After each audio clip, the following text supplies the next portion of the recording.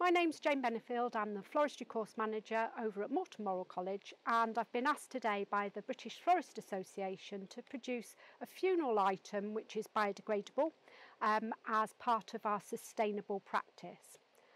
I've chosen to do what I call an ordinary funeral item, something which a commercial florist shop would do day in, day out as part of their funeral offering.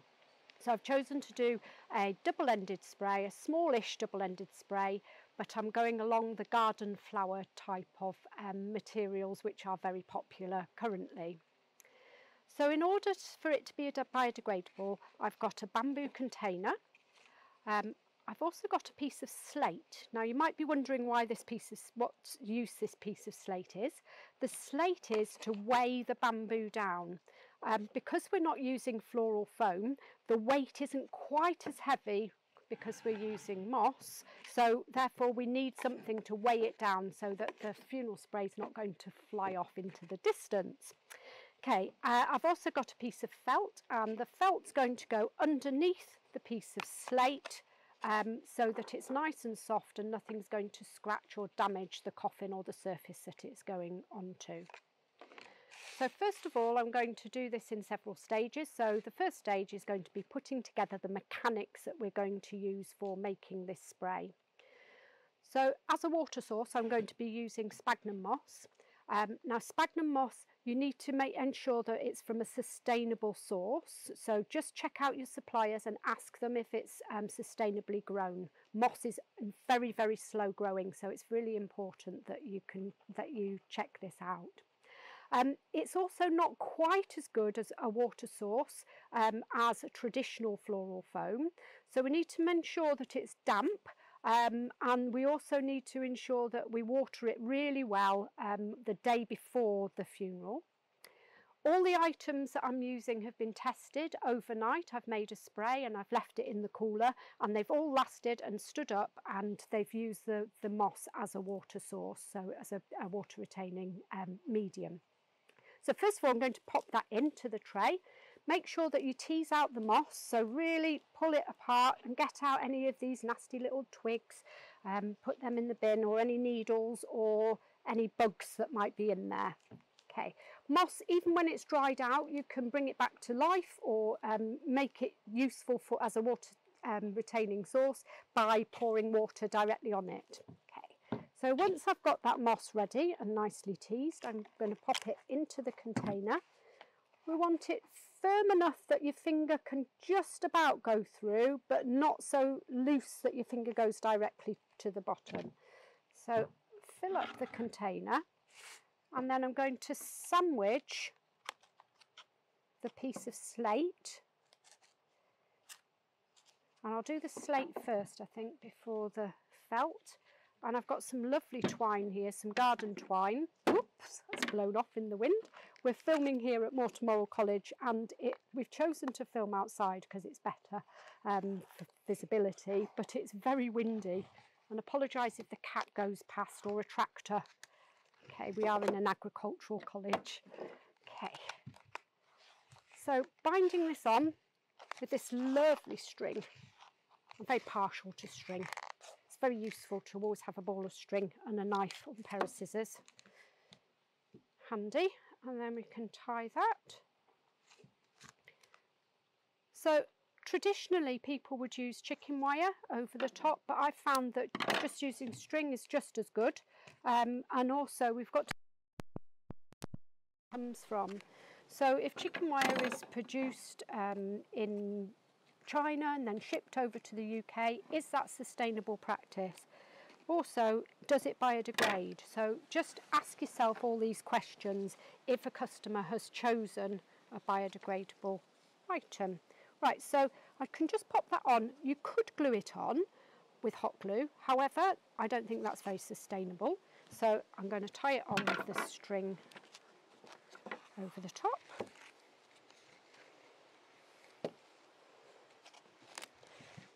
And because we're commercial florists, we're very good at tying nice tight knots. So we've done plenty of hand ties.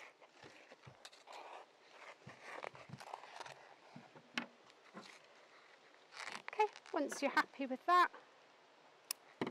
cut, knot, nice and tight.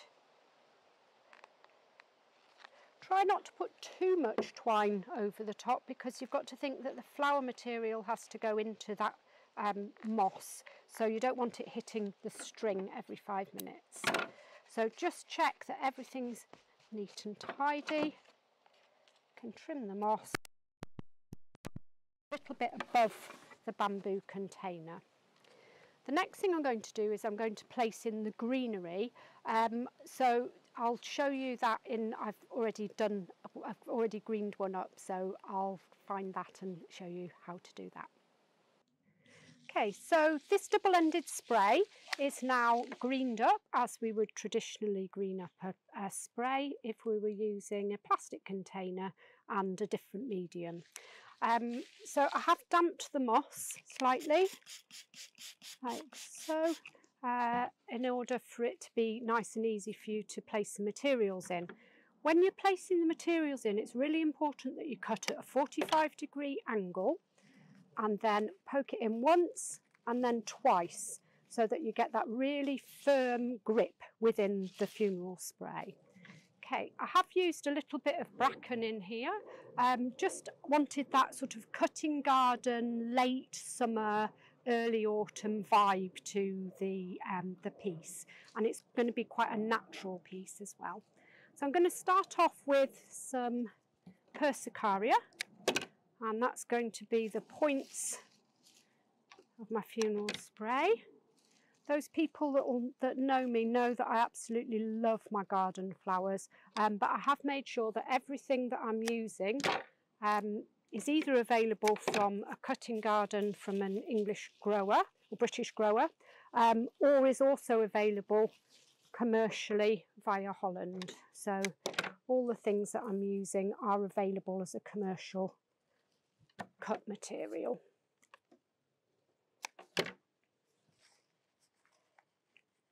So it's just quite nice just to have that juxtaposition between the different colours of foliage. So I've used the silver grey of the eucalyptus against the dark green of the box, and then that lovely seasonal bracken, which you could substitute with maybe with quercus, with oak, if you didn't have anywhere where you could go foraging for bracken. Okay, so I'm just doing a bit of an outline with my Persicaria. Generally, I would start with, normally when I was making a double-ended spray, I would start with the focal line, but I found that when I'm using this moss and string method, it's easier to start with the outline first. There's no right or wrong, as long as the shape is correct at the end, and it's just got that lovely natural wild feeling to it. I also think it's quite important that you consider what's in season. So everything here is in season. I think if I was to suddenly go and pop some orchids in here, it just wouldn't suit the style of the arrangement that I'm doing. Okay, so I'm happy with that. The important thing with funeral items is that you keep checking them from above, so that the outline, that's not in properly, so you really got to make sure that everything is in very securely into the moss. But yeah, just keep checking them from above, keep looking down on it, making sure that you're keeping that lovely diamond shape at all times. Sometimes when you're learning, it's a good idea to draw a template for yourself. So when we learn here in college, when we're learning our double-ended sprays, we get an old flower box and draw out a template so that we've got something to measure it against.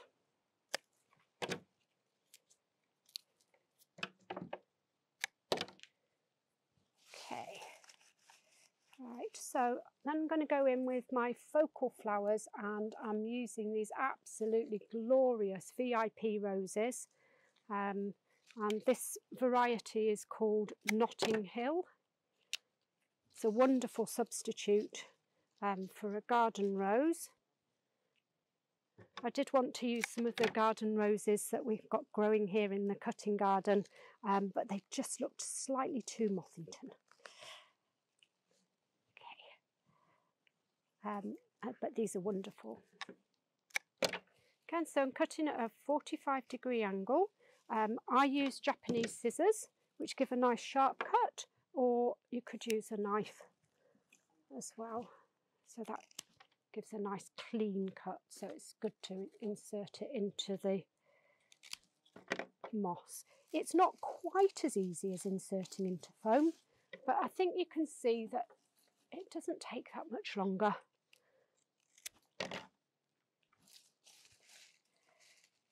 And really, when you see the finished piece, it's very, very secure. And as I say, I made one of these with exactly the same materials yesterday, sprayed it and stored it in our cooler, and it was perfect this morning. So I've got no worries about the lasting quality of these materials in foam, in moss. Okay, so then coming through with these wonderful echinacea. Beautiful, aren't they? One of my favourite flowers.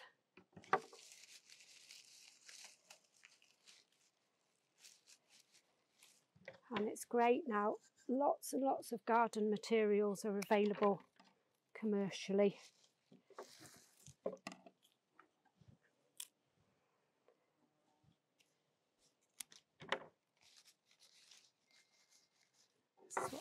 So you can see I've done a bit of an outline with my echinacea there, and keep turning it around so that it's equal on both sides.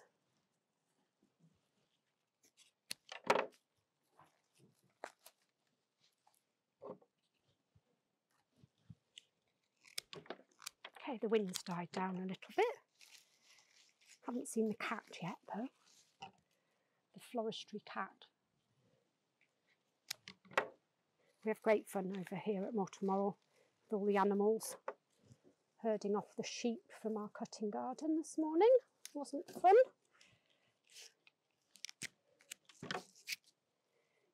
Okay, sometimes I find that if it won't go into the moss quite as well, if you wiggle it around, a bit of a corkscrew effect, and then it gradually goes down into the moss.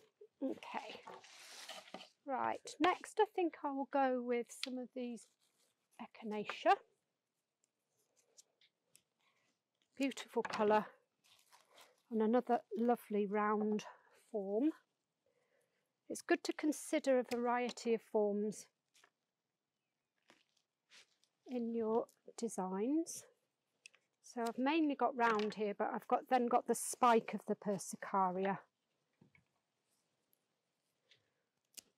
So think about the placement of the materials as well. So it's really important that the placements are good, that you've thought about your flower placement within the design.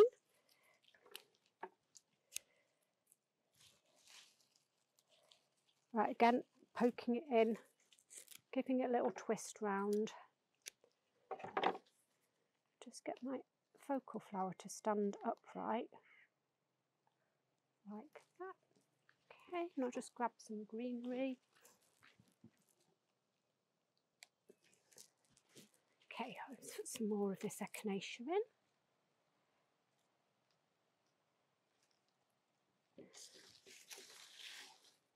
I've added some quite low down to give some recession or depth to the design. Checking all the time, making sure it's even on both sides. Hope the wind doesn't blow over the vase like it did earlier. I have to start all over again. Is it going to? Kieran's my lovely cameraman today. He might have to leap into action, grab the vase as it goes flying off. I hope not.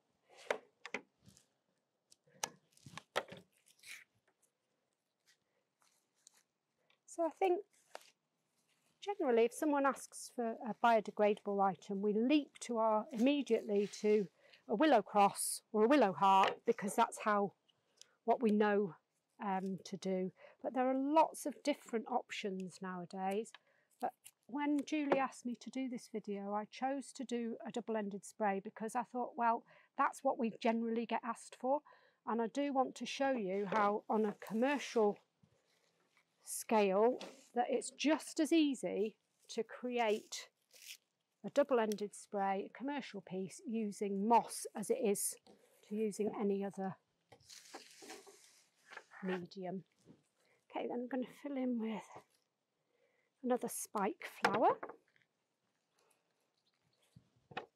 This time of year is so wonderful.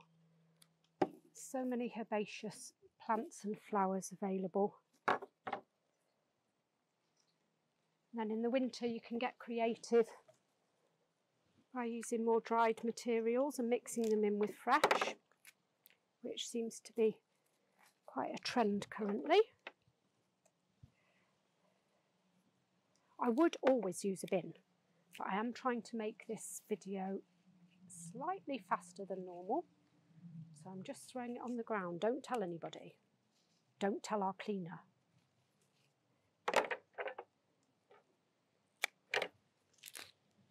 Okay.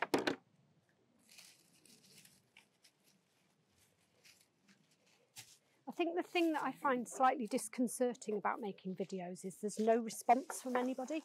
So generally I've got a group of students in front of me and we talk and we discuss each flower. We talk about what we're doing. So that's what I find hard about videos.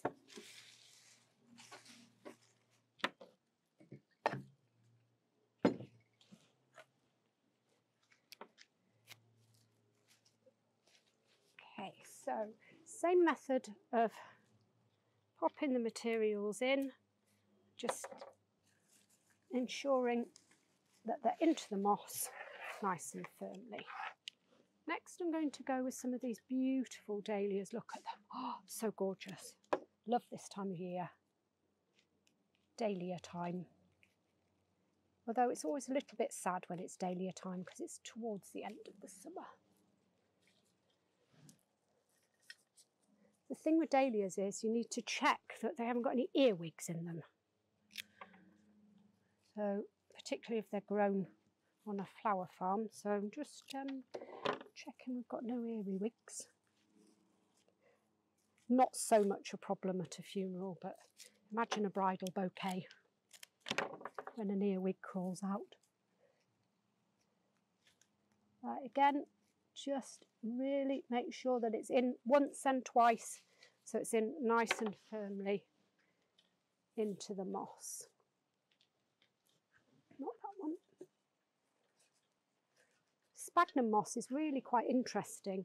I was brought up in the Lake District and we always knew that sphagnum moss was an antiseptic, so that if you were ever stranded out in the fells and you needed to clean some water, you would put the water, say you were really stranded, you'd put water through sphagnum moss and that would clean it. Luckily I didn't have to test that out. Okay, the next thing that I'm going to put in is some of these apples. So they've got a lovely bloom on them, can you see? So it tones in very nicely with the colours.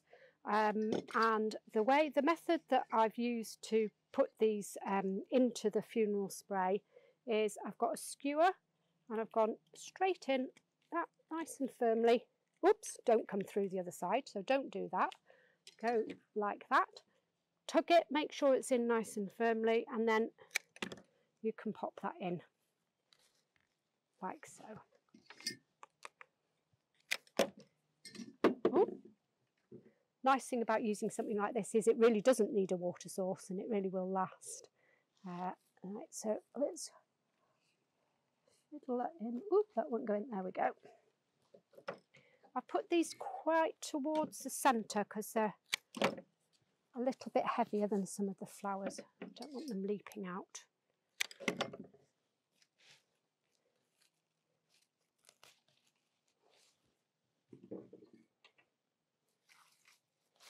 And I think you'll agree that that gives a really seasonal touch to the funeral spray.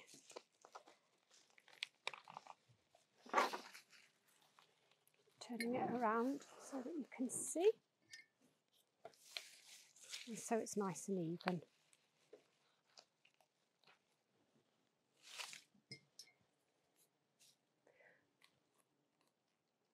There's no need to use garden flowers in something like this. I've chosen to because it's what I had available. You could use ordinary carnations and chrysanthemums, exactly the same method as I'm using here. Let's pop in another echinacea. Right, next I'm going to go with my sedum. So sedum, great at this time of year. And another advantage to it is that it doesn't require a huge amount of water. In fact, it hardly needs any. So it's wonderful to use in something like this. What a beautiful colour. Very popular.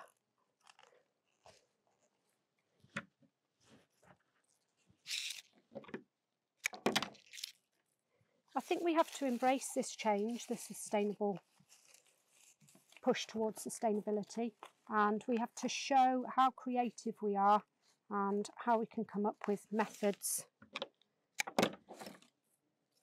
to ensure that we bring sustainable practice into our working methods. Oh, the insects are going wild here. It's very nice, surrounded with bees. Hope it doesn't rain, Kieran.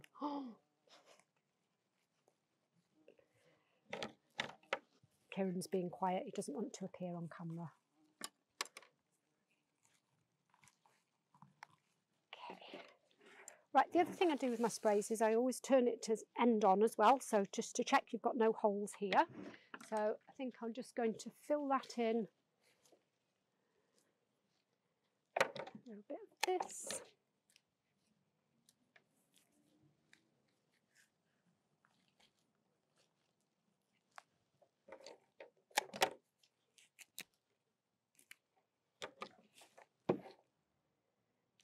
I also think that it's great if we can offer these to, or things like this to customers, even if they haven't thought of it themselves.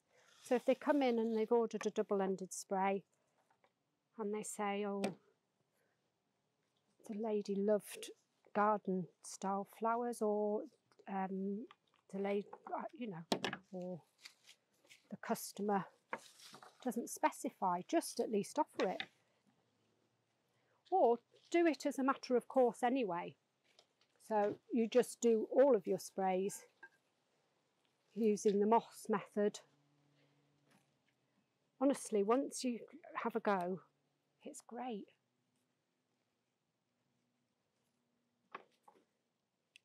There's no, and also cheaper. Right, so just going in with a couple of orange geums.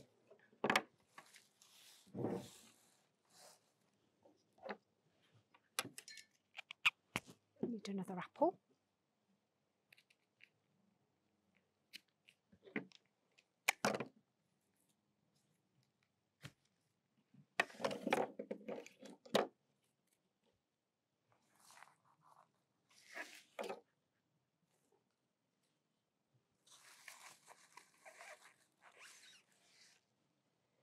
Love that little zing of orange.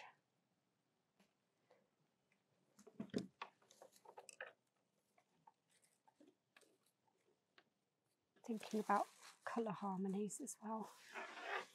Blending your colours together.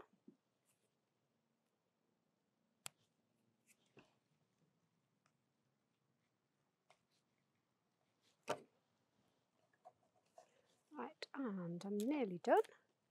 I'm going to put in a little bit of achillea. Again, achillea dries beautifully, so you know then it doesn't need a huge amount of water. So you can risk using it in any item. But just experiment, just have a go. Have a go at doing something in moss. Also, just do think about every single item that you use. So naturally, if you're wanting to go with chicken wire, just check, where does the chicken wire come from? Is it sustainably produced? Does it biodegrade? So find out the answers to those questions before you start using things. One thing I've learnt today is I don't have a glass water spray bottle, which I ought to have. I've only got a plastic one. So I'm going to, when I finish doing this video, I'm going to research glass water spray bottles. We all have glass drinking bottles now, don't we? Right, so going around, having this in.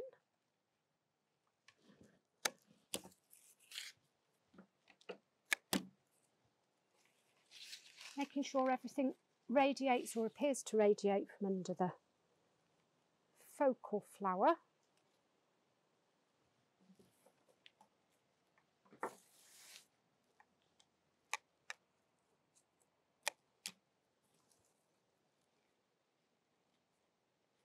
In there, and I'm just going to finish off with a little bit of, you might wonder what this is. This is dried willow herb, and it's just giving a little bit of a tone and a seasonality to the filler.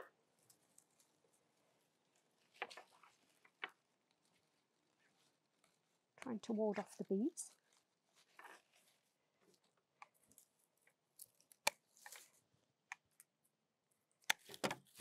Limonium would be suitable for filling in as well. Well, any of the traditional flowers. So you could just make an exactly the same double-ended spray that you make in foam, you could make in moss. But do, if you're using garden materials, do test them out first. And that goes for weddings and funerals. Always test your garden materials. Don't assume that they're going to last as long as commercially grown materials.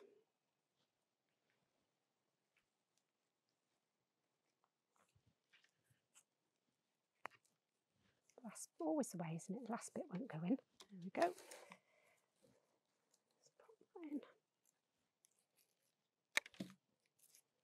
Right, I can hear horses going by now.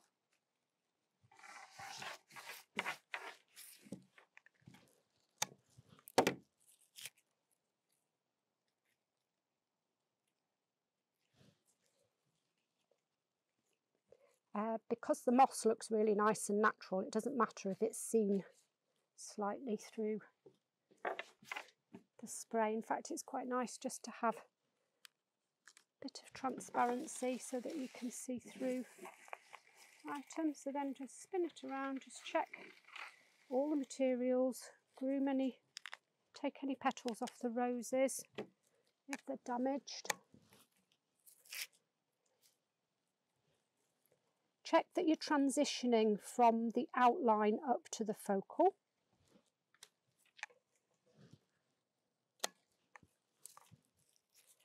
So you just haven't got an outline and then a focal line. You've got to transition between the two. You don't want a circle with two pointy ends. It is absolutely a diamond shape.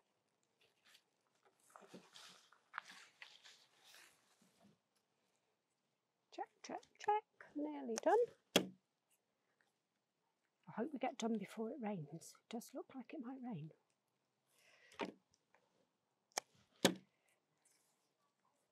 Which won't be bad for the flowers.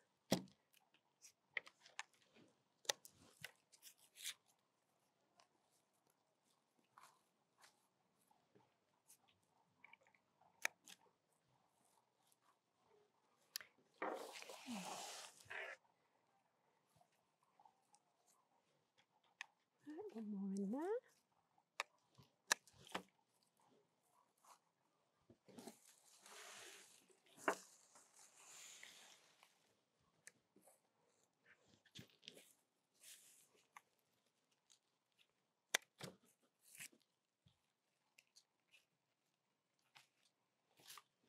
Okay, and once you're done, really good spray.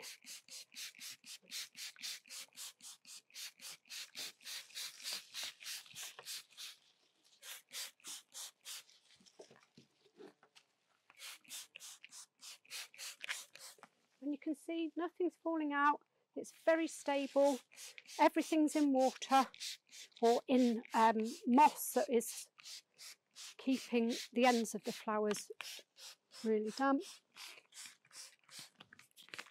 And you could pour some more water on the top like that, pop it in the cooler, and then just a matter of putting on the card in the morning and then delivering it to the undertakers. So there is my biodegradable double-ended funeral spray. Do hope you've enjoyed this. On behalf of the British Florist Association, thank you very much for watching.